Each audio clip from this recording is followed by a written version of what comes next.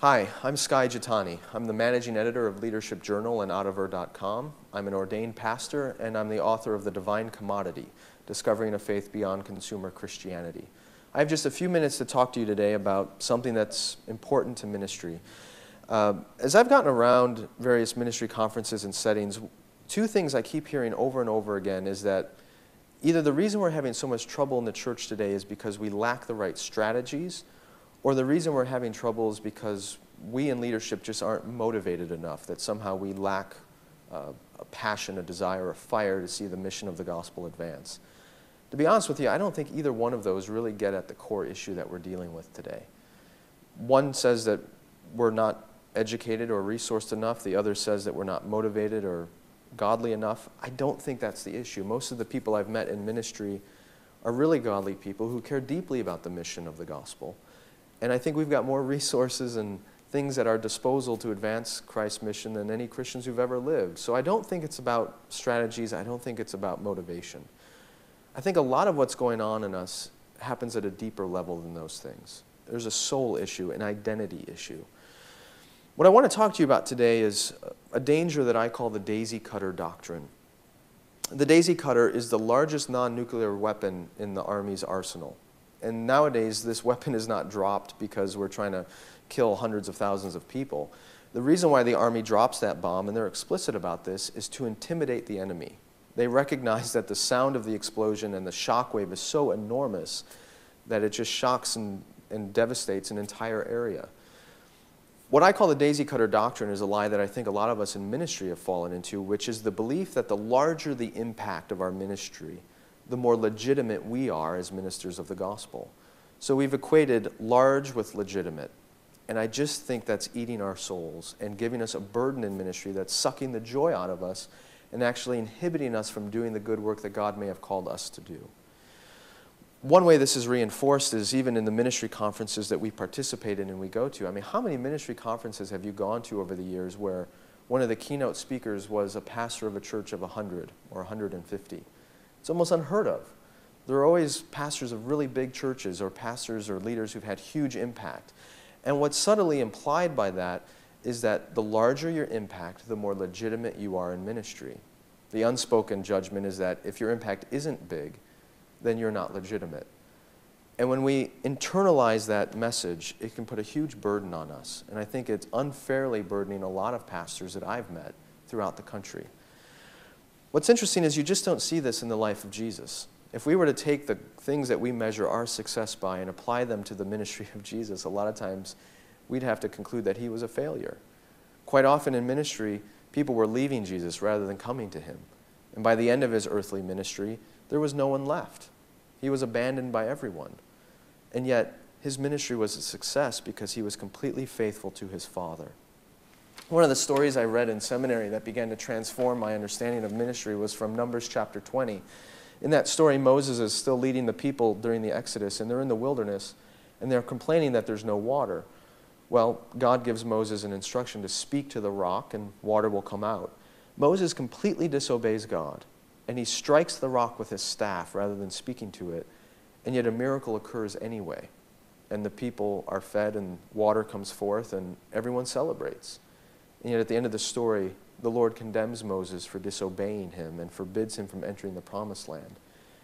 And what I realized as I started to internalize that story is that maybe the outcomes of my ministry are not an accurate portrayal of my legitimacy in ministry. I mean, here was Moses, disobedient to God, and yet somehow a miracle occurs through him. It's pretty obvious in that story that God was working in spite of Moses, not because of him.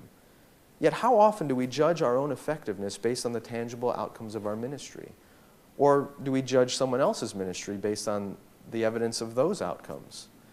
And yet this is a really dangerous and slippery slope for us to move down, because we begin to recognize that someone is being used by God in a powerful way, and then we may incorrectly conclude that they must be a legitimate, godly leader.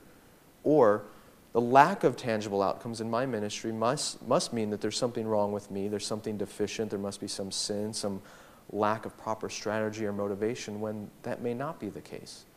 So somehow we've got to get our attention off of the tangible outcomes of our ministry as being evidence of our legitimacy and root it in something deeper. I think that something deeper is exactly what Jesus rooted his ministry in. He said that his bread, what sustained his life, was to do the will of his Father.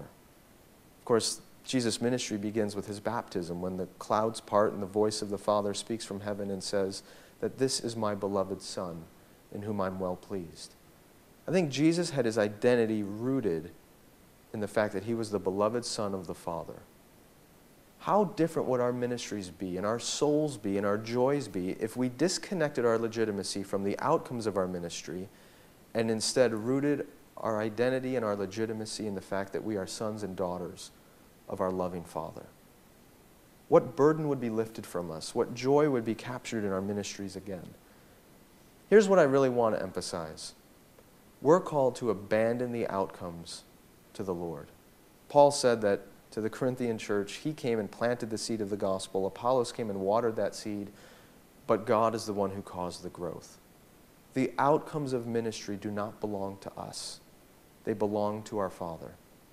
Our calling is to deeply commune with him, to experience his love, his forgiveness, his grace and power in our lives, and then truly and obediently do what he's calling us to do, but abandon the outcomes to him. I think if we do that, we'll find ministry looks very, very different. So, 3 things in closing. 1, your legitimacy does not come from the impact of your ministry. Your legitimacy comes from the fact that you are a child of God, holy and dearly loved.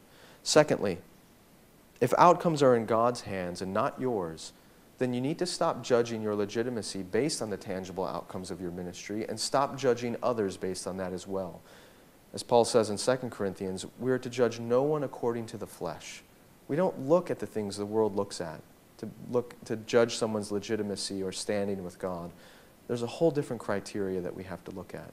Finally, if we're truly rooted, or if our identity is truly rooted in Christ, and if that's where we get our legitimacy from, then I think we're going to find the power and the strength to defy the expectations of the culture around us and even the people within our own churches. Even though they may be rooted in the expectations of our culture, we are not. And like Jesus on Palm Sunday, we can find the power to defy the people around us and obey what our Father's calling is for us and no one else. So, I know it's a simple idea. You're probably going to get bombarded all day long with tons of great ministry ideas and resources from other leaders. But I hope you'll take just a few minutes to think through, where does your legitimacy come from? Is it the outcomes of your ministry, or is it your identity in Christ? And hopefully, as you get grounded more and more in your identity in Christ, you'll find freedom and joy once again in the calling that Christ has given you. Thanks for this time and to be able to talk with you. I hope it was helpful.